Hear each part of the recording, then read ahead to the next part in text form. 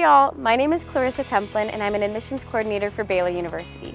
We are so thrilled that you're interested in applying to Baylor. To make things a little bit easier for you, we've created videos to guide you through our application process. The first step is deciding which admissions plan you'd like and when you want to apply by. Baylor offers Early Decision 1, Early Decision 2, Early Action, and Regular Admission. Early Decision is a great option if you know that you want to come to Baylor. There's a binding contract that if you are accepted, you will enroll at Baylor.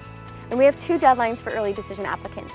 The Early Decision 1 application is due November 1st, and you'll receive an admission decision by December 15th.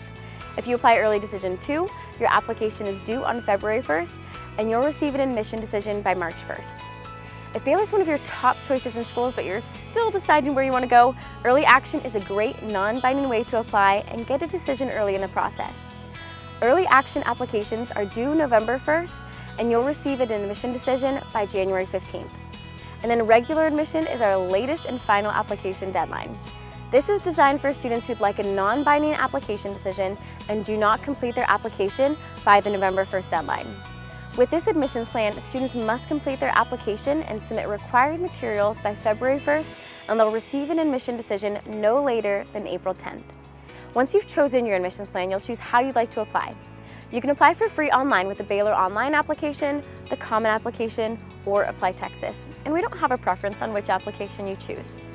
No matter which way you apply, you'll be directed to create a Go Baylor account in order to access the application checklist where we communicate what's needed to complete your file, as well as invite you to important programs and offerings just for you. And a little pro tip, whatever email address you apply with will be used to communicate important information through the summer after you graduate. So we recommend using a personal, non-school affiliated email address that you'll check often and use long term. Thanks for watching. We hope you apply soon, and sic 'em Bears.